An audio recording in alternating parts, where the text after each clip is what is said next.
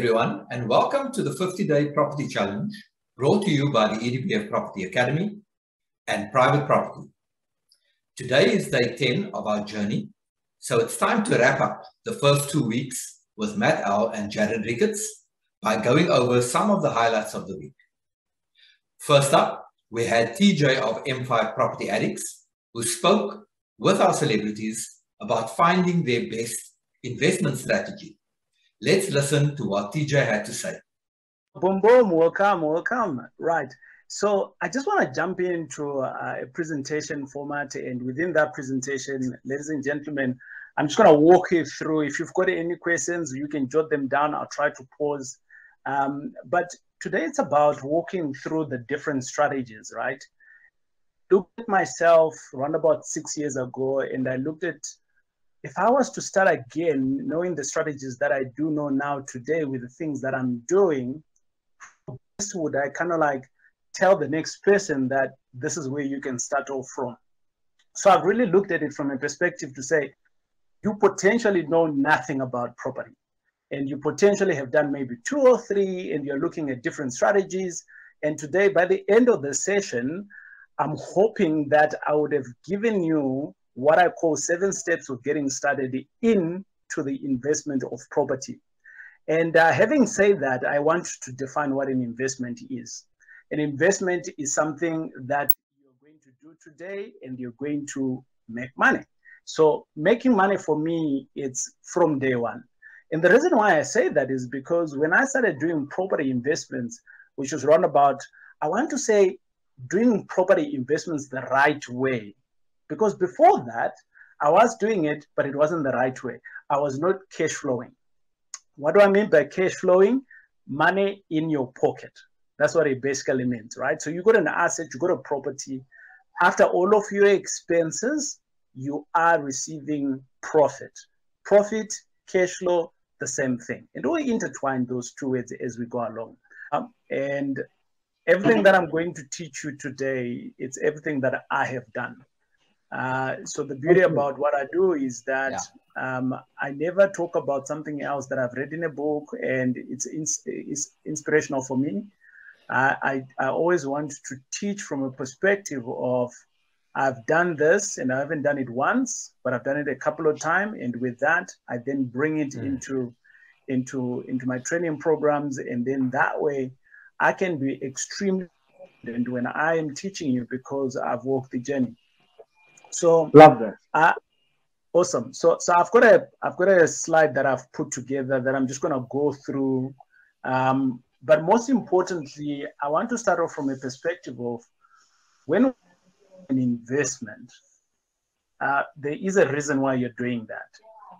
And the reason is that either you're wanting to create some side hustle money, so you're wanting to have some cash flow on the side. And I'm going to ask you, how much are you wanting actually to have as an income? So think about that. And the second part of it is that people are generally wanting to create this future nest, right? And that's a lot of people think that's where an investment is all about. Now, having said that, I'm a student of Robert Kiyosaki. I gravitate to a lot of his teachings.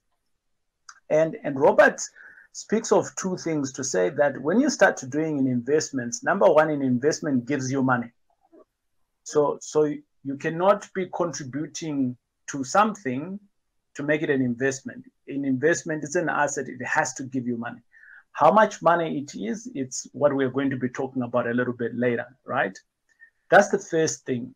Then the second thing is that an investment shouldn't be giving you money in the future, but it should give you money today. Because if you're having an investment today, then it should act like an investment today, not like a liability, right? So with those 2 things in mind, Gerard, you've been here. So I want to ask you, what is your ideal amount of money that you're saying, hey, TJ, if I get 10 grand every month, maybe in the next 50 days, I'm good, right? On your first investment, or maybe let's even push it a little bit harder for 6 months. Wow, what's that money? And we'll call it cash flow. For sure. So I think for me, I mean, just listening to conversations with my friends who have rentals now, they've been getting 7.5 to 8 to 9. I think that's the climate in some of the central areas in Cape Town.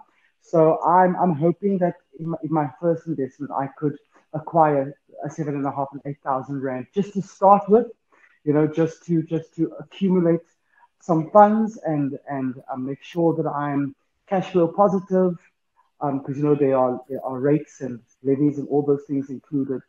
And so I'm going to take it very steady and very safe. I think in the beginning, just get the one property working for me, accumulate some funds. Hopefully, if it's an access bond, we're able to accumulate some funds and then put down a deposit for the next property. You know, use it as equity, that kind of thing. So that's where my brain is at. I could be wrong. No, not at all. That's your start, right? And that's the beauty of it. It's your start. It's not mine. Yes. It's your start. It's your reality. So that's what you need to take in consideration. That's your truth, and that's what you want to do. Met-El, I think, welcome. And I just want to ask you the same question as well. You know, you're starting off in investment in property. So what is your basic 101 cash flow, if you were to say in the next 6 months, is 10 grand, 20 grand? What's that figure looking like for you? Hi, everyone. Sorry I'm a bit late. I just ran in. So for me, I think I'm also rolling with Jared on this one. Is between 7.5 and 9. You know, I'm also considering the climate of rentals in central Pretoria area. So it'll also be based on whether I'm getting a 2-bedroom or a 3. But that's pretty much the ballpark I'm going for. Not too high, not expecting too much, especially considering where we're at with our economy and stuff like that. So yes, I also want to be cash flow positive. So it also depends on the price that I'm buying this property for. But I think if I can at least get in a rental of 7.5 towards 9, it would at least cover bond and hopefully a bit of the levies, you know, because like you say, you want, when you buy, it must be an investment from the get-go, not start as a liability and then only later become an investment. Okay, cool. So my journey of property, when it started off, guys, I almost want to, I get where you are right now, and that's cool. That's a good place to be in. Some of you have started, some of you haven't started. But the bottom line is that if you're thinking about it already to start, or you have started maybe 1 or 2, it's a good space because you already know that that's what you want to do. That's number one. Number two is that for the purposes of this class today, for me, an investment needs to give you money today. That was some amazing insights into property strategies. And I'm sure that we all learned a great deal from TJ's vast experience. Next up, we had Sophie of Nexia SAB&T, who taught us all about the due diligence process, what it is, and why we need to do a DD when we purchase our first property. Let's listen in. What is a due diligence? For all intents and purposes, a due diligence is doing your homework before actually acquiring the property. What are you in for? Ask yourself, do I actually want to get into this deal? Do I actually want to purchase a property that doesn't have the correct zoning? Do I want to purchase a property that currently has a tenant in place and I'm not able to ask that tenant to vacate in line with that lease agreement? So those are the types of discussions and observations and things that you would need to think about during your due diligence process. And I think in closing, it's also important to remember the difference between a due diligence and often how many people mistake a financial feasibility study as being the same process. And a financial feasibility is basically the sums. Does it make business sense for you to actually acquire that property? So in short, once you've gathered the information, how does that feed into your cash flow requirements and or your cost of purchasing your property? And then finally, as part of that financial due diligence or financial feasibility study, does the investment return actually make sense for you to proceed with the acquisition of your first property? So let's get to the type of information that one would consider to gather when purchasing a property. So first and foremost, what is the intention of you purchasing that property? Would it be for residential purposes? Would it be an investment property which you plan on leasing out to a tenant? Because all of the considerations will ultimately impact your final decision on whether you wish to proceed with the acquisition or not. At the onset, irrespective of the reason for your acquisition, there are certain costs which are mandatory and you won't get yourself out of before purchasing that property. So understand what costs would be involved in purchasing that property. For example, if you're applying for a bond, what are the bond registration costs to acquire that property? If it's a residential property and not subject to VAT, there would be transfer duty applicable. And what funds do you need to come up with to ensure that you're able to meet that cash outflow at the onset of acquiring that property? There could also be other conversion costs. For example, the property may not be in a state for you to lease out because it needs repairs, it may need improvements, and understanding all of those types of costs and time delays may factor your financial due diligence to understand whether you wish to proceed with the acquisition of the property or not. The revenues, does the actual property have a lease agreement in place? And or what does the market data show you that is a potential rental return in that specific area for the size of the property, the number of bedrooms, etc.? I think it's safe to say that no matter how beautiful the property is that you're purchasing, if the market data suggests that you're only able to achieve, for example, 5,000 Rand rental a month in that specific area, it's going to be very difficult for you to find a tenant willing to pay double that rental for those in that specific area. Staff, interview staff or people in and around that are working on the property. They generally have a wealth of information on the area, the challenges in the area, and specifically to that property. What keeps the current landlord or owner up at night? Are there roof leaks? Are there security risks? Because if there are, for example, security risks, you may need to factor in additional security, electric fencing, private security, etc. Gathering this information obviously allows you to document all the costs that may actually impact your future or your decision to purchase the property or not. Expenses. So expenses can range from normal council expenses. You would ask for the municipal account. This would indicate the current utilities that the tenants and or the owner of the property is paying, from electricity, refuse, rates and taxes, etc. That municipal account is also an indicative reflection of what the municipal valuation of that specific property is. I think also other sources of information is obtaining a copy of the title deed for that specific property. And why I suggest getting the title deed, we've often found that when one purchases a property, there are some restrictive conditions embedded in the title deed for the owner of that property. It could be, for example, there are height restrictions, the zoning of the specific property, the actual gross lettable area, and how much are you actually able to develop on that specific land. And then finally, ensuring that the owner has a full disclosure on the patent and latent defects on that specific property before you purchase. Some critical information that we need to know when purchasing our first property.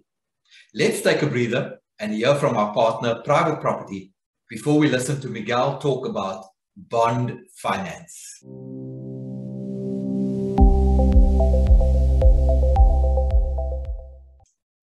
Welcome back to the 50-Day Property Challenge, Week 2 wrap-up.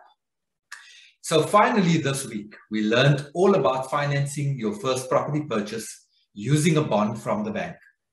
Let's listen to Miguel from Absa Bank as he explains how the bank makes a decision on whether to grant you a loan or not. Nigel asked me to come on and really talk to you guys about buying your first property and what's involved, and kind of go from A to C, you know, so kind of go from you know, so this is like kind of a bit of a 101 in property finance. And I've got a couple slides that kind of guide the thinking, and sometimes a picture is worth 1,000 words.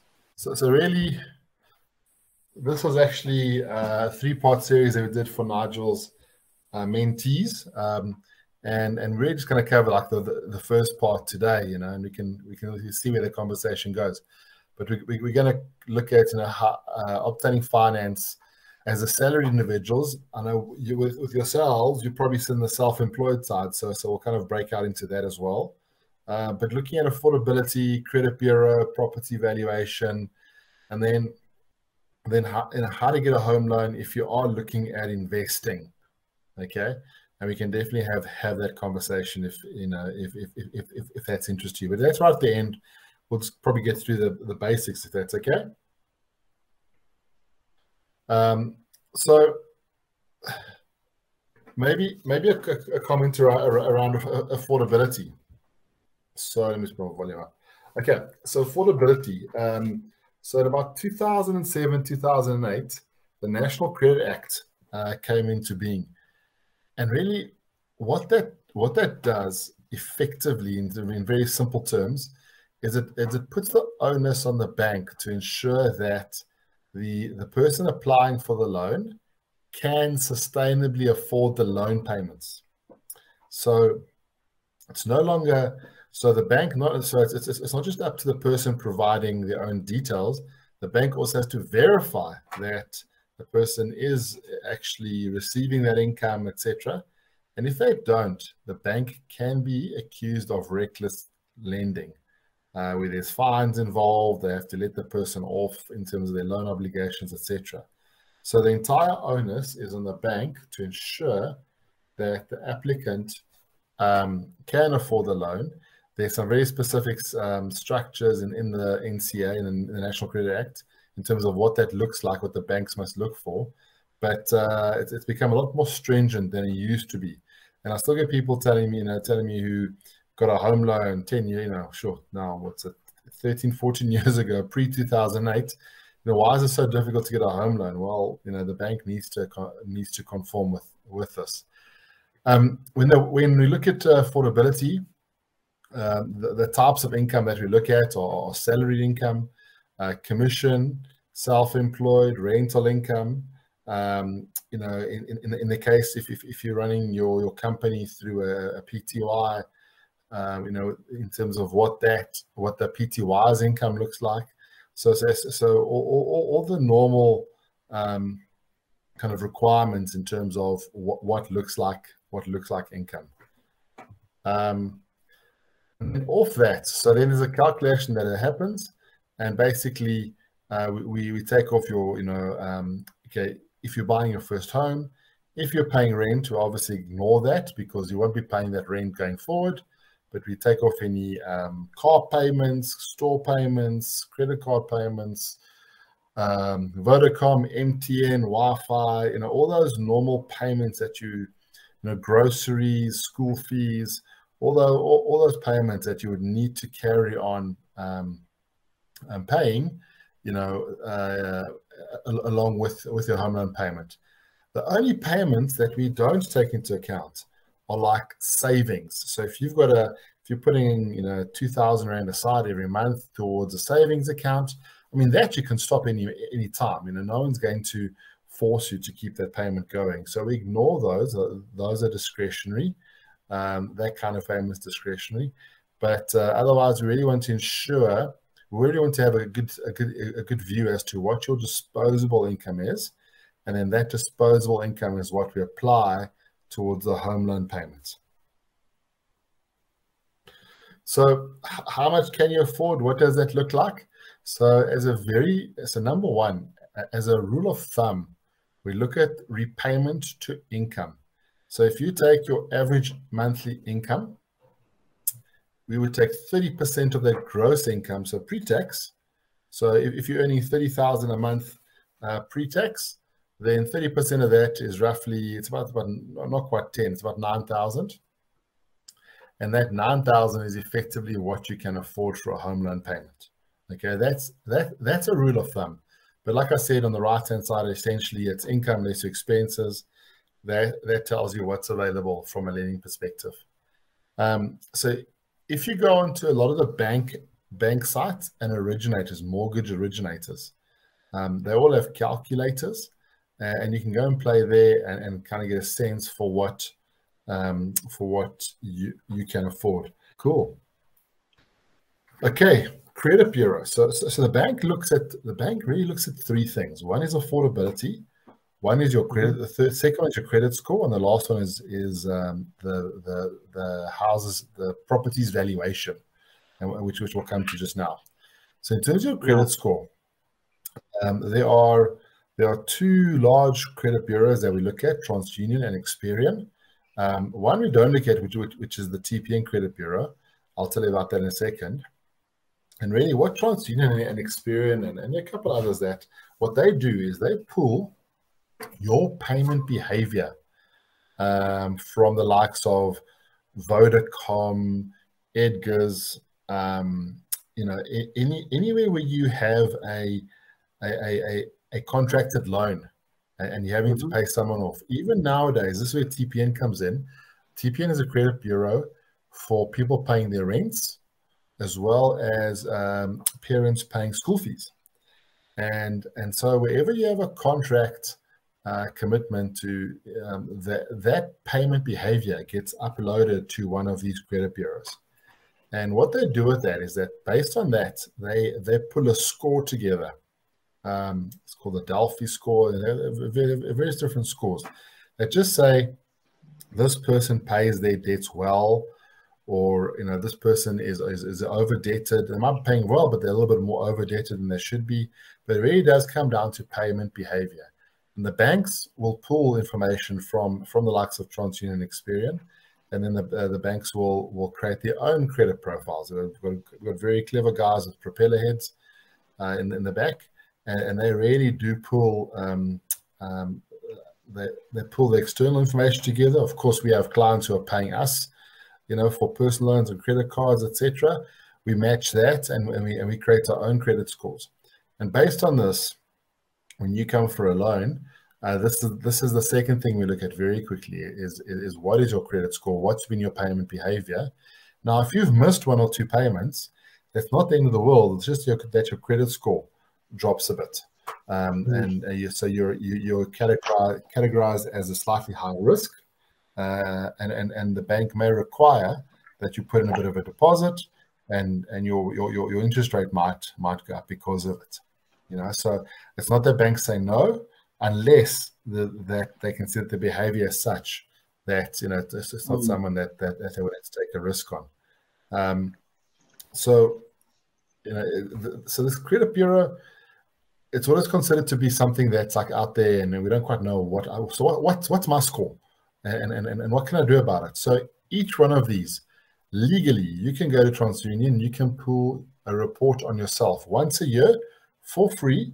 They will have to give you a report. Them, Experian, TPN, etc.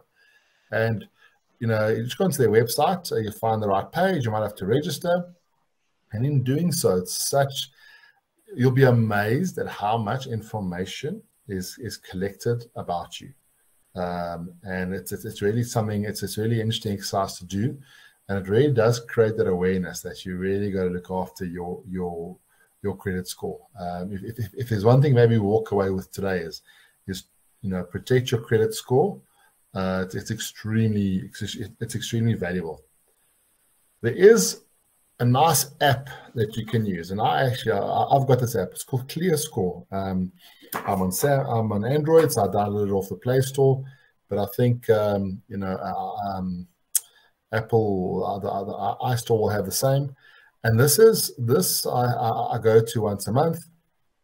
It updates, and this effectively, I'm not sure which bureau it connects to, but it keeps track of my score. And the reason I do this, other than just generally keeping track, is to make sure actually that I haven't been, no one's stolen my identity and it's using my identity to go and get credits out there. So I do keep track of this. As a property investor, my credit score is very important to me. I can't invest, I can't finance without a good credit score. So I do keep track of it. But it's a great way also just to check for identity theft, to be honest. And it's a free app, anyone can pull. Now here, for example, 681 out of 700. Now this is ClearScore's credit score. ABSA, Standard Bank, FNB, Nedbank, they will have different numbers. So for example, ABSA has a ranking out of 10, 1, 2, 3, 4, 5, 6, 7, 8, 9, 10. Not the 681 out of 700, but it will broadly come to the same thing. 681, I think, is a very good score. So this will be like a one in our space, which is the best score you can get. And it drops down quite quickly at about 600, 620. You're probably sitting at 6 or 7, maybe 8.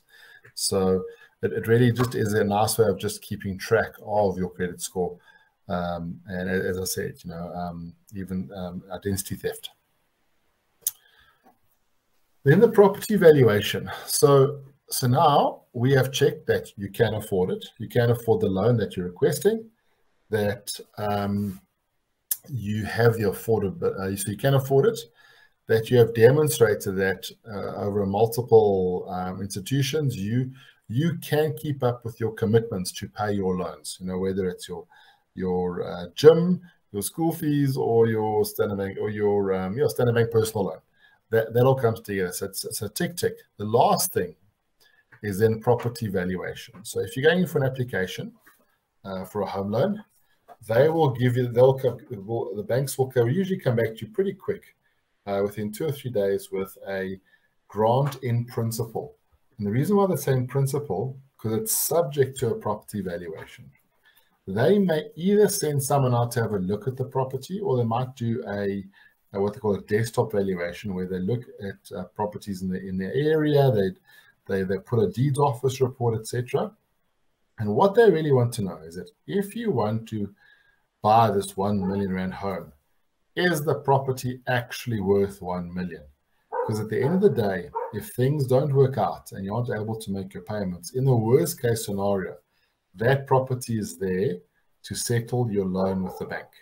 So very critical for the bank to secure their loan, but also even for yourself, that should things not work out, so should there be a problem for whatever reason, you want to be able to say, okay, let me sell my property, and hopefully the price that you get should be able to settle your loan. What the bank will often do with a property value is what they call loan to value. They might say, look, we're only willing to give you 90%, which means you've got to put down a 10% deposit. They won't always necessarily give you 100% loan, which I think as self-employed individuals yourselves, Jared and Thabeleng, you probably will find yourself in that situation where the bank will be happy to give you up to 90%. Now, there's a good and a bad there. Yeah, so you got to come up with a 10% deposit. If you're buying a 1 million rand home, you got to now come up with 100,000 rand. That's actually a challenge in itself. But 90% LTV reduces the price. So at 100%, where you might have paid prime plus half, Now you might pay prime because you're at 90%, even maybe prime minus 0.1. So there's definitely a benefit in terms of price when it comes to putting a deposit down. So it's not all bad. It's tough saving up for a deposit, but you definitely do get the benefits in price. And of course, that price is what you're going to pay over 20 years. So definitely do think about it like that. Some great learnings that we've had this week, and we thank our guests for their valuable insights. That is so critical when you want to purchase your first property. For more information about this and our 50-day challenge, go to our website, www.edpfpropertyacademy.com, and follow this incredible journey of the 50-day property challenge that we are embarking on with our celebrity guests, Matt Owl and Jared Ricketts. Every day, you can listen in on what we learned that day, follow their journey, and hopefully you too can start your own property portfolio. This is Nigel Adriaanse, signing off for the EDPF Property Academy and the 50-day property challenge. See you again on Monday.